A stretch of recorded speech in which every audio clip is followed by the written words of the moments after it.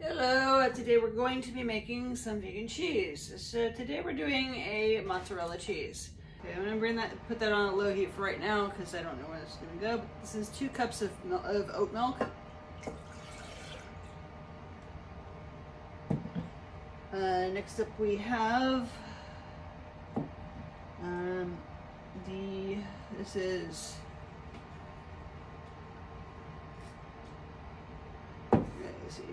2 tablespoons of the nutritional yeast.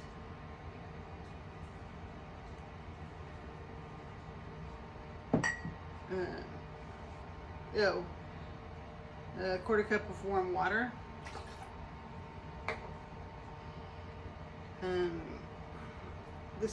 I'm using this for flavoring, but it's an Alfredo sauce mix that I have from Cambrook. So, there's that. It's a powder sauce. Normally they will use those in this Stability Alfredo also and other things too. Currently, according to what I'm learning from Lynn who runs Cambrook, it is currently only available right now I can only find it in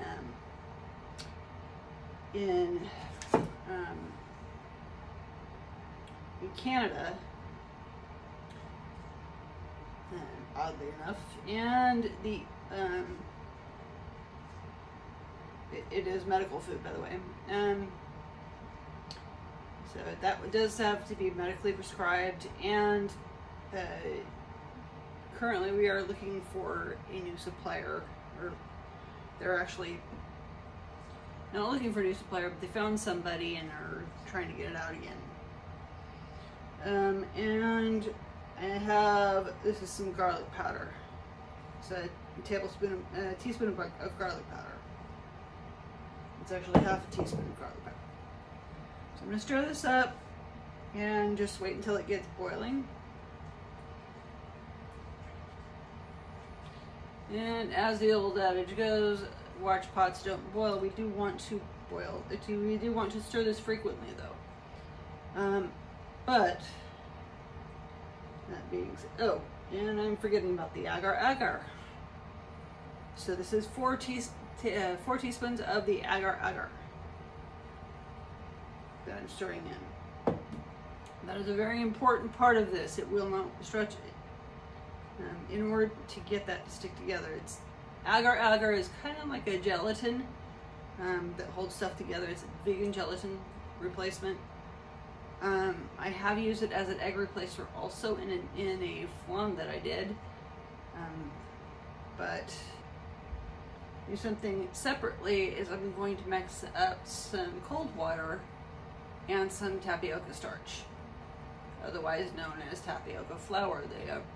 You can find it in the baking aisle. Made by Bob's Red Mill is the one I found.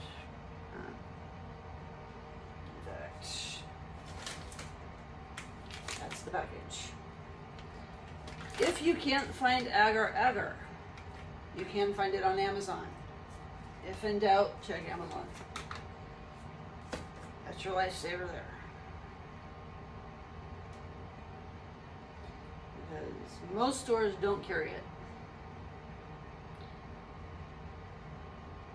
So wherever they get it from, I have absolutely no clue, but find a place, please put it in the comments, let me know. Let's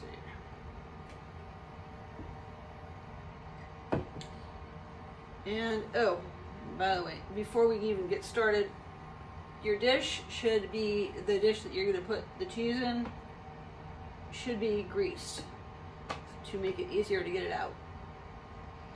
Okay, and now, and then this is another thing. I'm going to add in some lemon juice.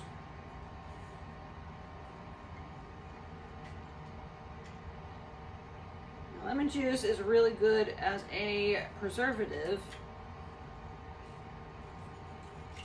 besides flavor.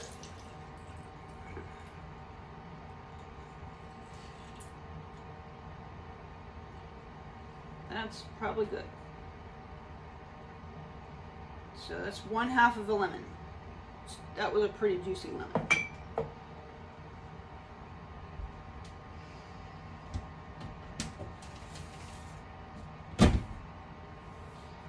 Okay, so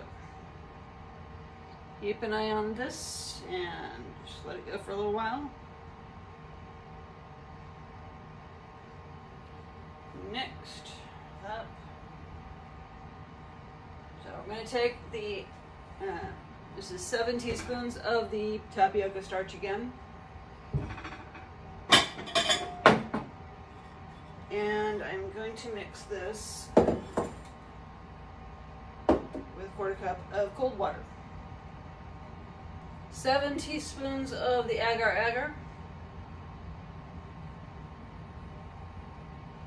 I mean, of the tapioca starch, sorry. To 1/4 teaspoon, 1/4 cup of the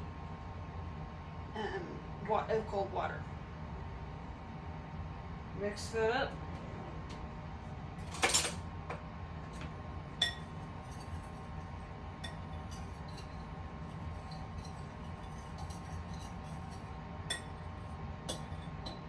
This is what we're using. This is another thickener that we're. I mean, this is also something to use to thick, as well as bind. So won't need that yet until the cheese sauce starts to boil.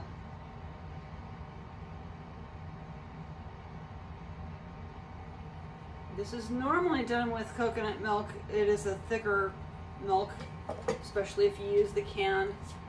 Coconut cream works best, but I'm trying to do this nut-free, and so Chaobani's kind of become my go-to milk because it's also sugar-free. So I know there's no lactose added to it. So this is safe for diabetics also.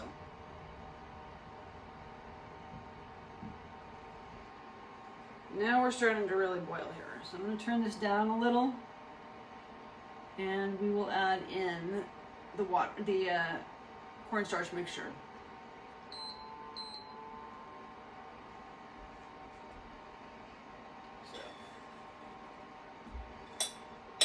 So again, we mixed in so 7 teaspoons of the tapioca starch to a 1/4 cup of water. This is cold water this time.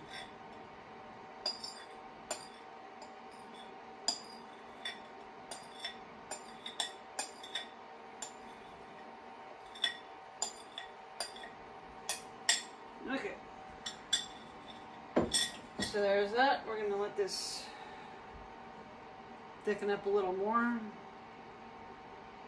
And then when this thickens up enough, I'm going to add it in. I'm going to pour it into the container here that I have. This is just a Tupperware container. I have a lid for it too. If you do use a Tupperware container, you may want to make sure that you're using one that it can handle the heat, and B, so a little tapioca there, that can, I mean, that you have a lid for, because you will need to refrigerate this for about 3 to 5 hours. Till it gets nice and solid before we do anything with it. Then, should this work out like I'm hoping it does, I will be using it for a burger mix, which is okay. I'm going to stop this now, and we'll pour it into the dish that we have and get it in the fridge. Let's see.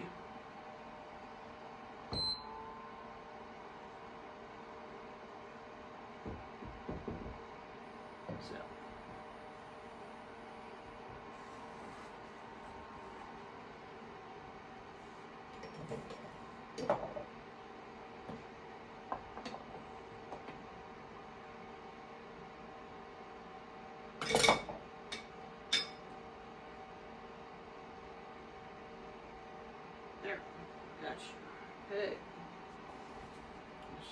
press this out.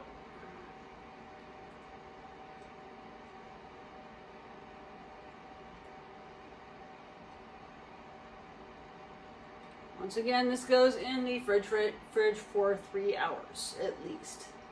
That's the minimum. You want it to get nice and hard.